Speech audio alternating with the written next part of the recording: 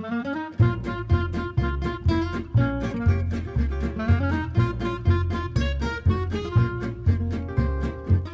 of Spokane's most notorious bootleggers was an Italian immigrant named Albert Commellini.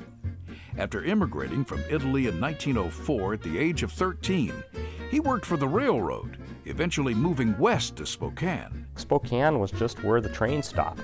There was a big Italian community here in Spokane.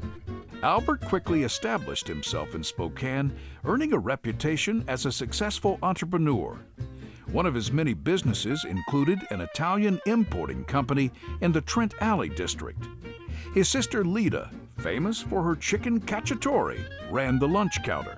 He had 10 to 15 trucks that he delivered supplies to these different stores and picked up from the railroad cars and did all the things that he did with the importing company. During Prohibition, Commellini's trucks delivered more than Italian food. One Prohibition-era police officer recalled Albert Commellini was the kingpin here. He had a big Cadillac and would drive the streets all night long. He used to tell the commissioner which cops he wanted on the beat. When the shipments came in, oftentimes the police would capture those shipments and bring them into the police station. Grandpa was the one that would get the call that the liquor was there, and he would be able to go down into the police station and drive the vehicle out with no problem, and then that liquor was distributed through the Spokane area. Commellini also supplied the necessary raw ingredients to local moonshiners. He'd buy sugar by the truckload. When asked what he did with all that sugar, he replied, "I make good pies." Albert Commellini was arrested numerous times, even twice in one day, but showed an uncanny ability to avoid most of the consequences.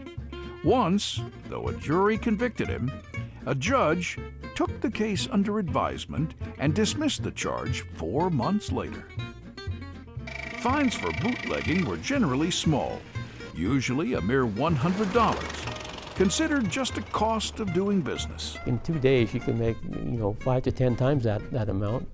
That's a lot of money. So it's just like any business, supply and demand, and it was a big supply and a big demand. For 6 years, Commellini owned the exclusive Ambassadors Club, one of Spokane's most extravagant nightclubs.